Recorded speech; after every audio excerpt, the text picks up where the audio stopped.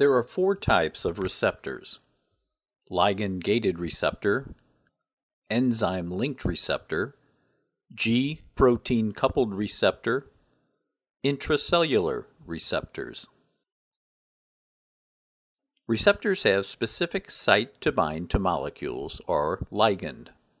This is called a lock and key model.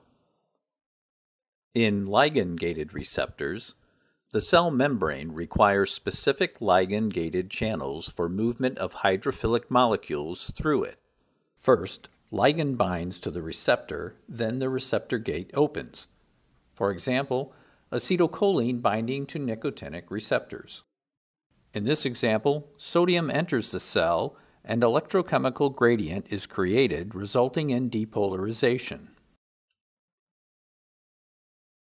In enzyme-linked receptor, the transmembrane protein of the receptor are enzymes, or closely associated with enzyme. For example, tyrosine kinase receptor. The binding of the ligand induces dimerization of the receptor, which activates its tyrosine kinase activity through autophosphorylation and phosphorylates other intracellular enzymes sequentially. The phosphorylation status of the enzyme may result in activation or inactivation, resulting in various cellular responses.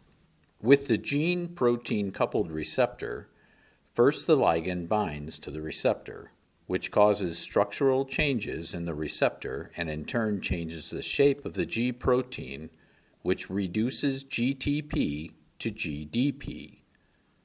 This leads to the separation of the alpha subunit from beta and gamma units.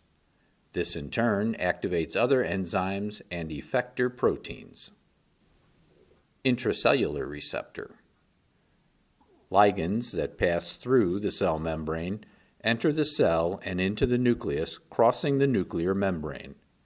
After entering the nucleus, the ligand binds to the intracellular receptor.